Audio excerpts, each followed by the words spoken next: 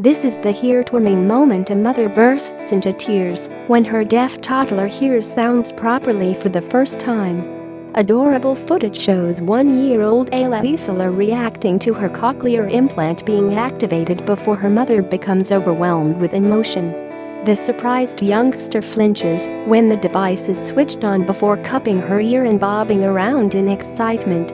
Ayla's mother sheds a tear as she sees her baby girl bouncing on her lap with a beaming smile. Ayla's father, brother and sister watch on with excitement as they support the toddler during her big moment. Share this article. The Isler family traveled 5 hours by car from Amarillo, Texas, for the treatment.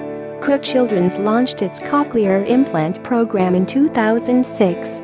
A child with a cochlear implant wears a receiver inside his or her ear and a sound processor, essentially a microphone, behind the ear or attached to his or her shirt.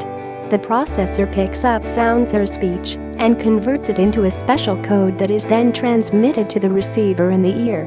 That code is then passed through the cochlea and ultimately to the brain for processing.